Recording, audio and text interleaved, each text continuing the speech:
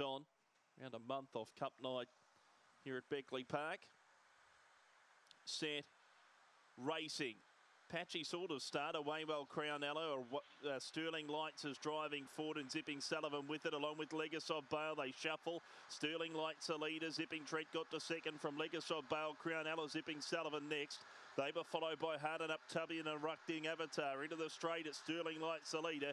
Out by 4 or 5 on Zipping Trent, and Sterling Lights beat Zipping Trent, Zipping Sullivan. They were followed in by Legasov Bale and then Crownella.